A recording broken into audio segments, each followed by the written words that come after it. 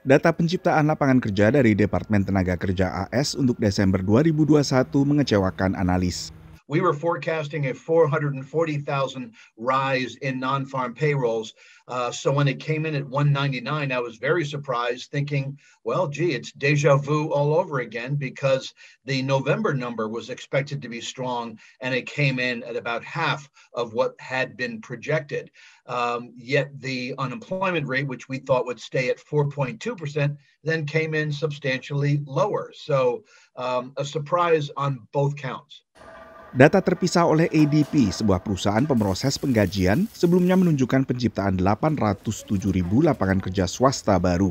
Meski laporan ADP berbeda metodologi dengan laporan Depnaker yang dihimpun Biro Statistik Ketenagakerjaan. One reason could be that you have many more people who are becoming self-employed, which would not show up in the BLS, Bureau of Labor Statistics data, the payroll numbers, for quite a number of months down the road. Yet it does show up in the household employment, because the way those numbers are acquired is through telephone interviews. So if somebody left a regular job that reports to the BLS and started their own firm, that data is not going to catch up for several months down the road. Data untuk November akhirnya direvisi dari 210.000 ke 249.000. Sementara angka Oktober dari 531.000 ke 648.000. Analis umumnya masih merespons positif secara umum laporan ketenagakerjaan terbaru ini. Karena dengan demikian sekitar 6 juta lapangan kerja baru tercipta selama 2021.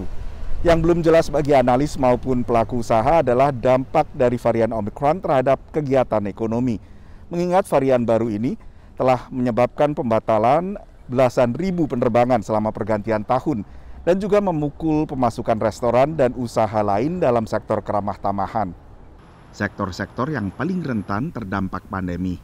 We are still seeing wage growth at a pretty rapid clip, and that's because employers are still finding it difficult to hire workers, and so they're trying to attract workers with higher compensation or new benefits or more flexible working arrangements, which don't necessarily show up in the wage data, but are all a sign of the fact that employers are finding it difficult to hire right now.